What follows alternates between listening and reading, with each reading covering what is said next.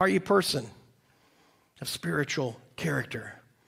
So what does that mean? Let's ask the question. Are you seeking to know God in His Word? Are you studying His Word and letting it change you from the inside out? Are you a person that just doesn't go to church or just watch church online, but you are actually serving out your life in Christ and as the church in this world? I mean, it's like, how do you live?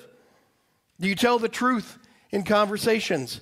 Do you treat people with honor and integrity? Are you being conformed to the image of Christ? In other words, do you look more, live more, and love more like Jesus today than you did just a few months ago, even 2 days ago? Doesn't mean that you're perfect. I'm not perfect. Need to tell you that.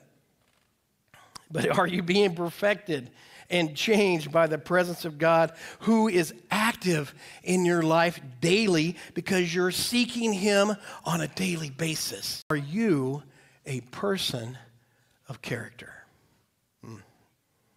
Maybe practical just for a moment. If you're looking at the special someone's friends, what are their friends like?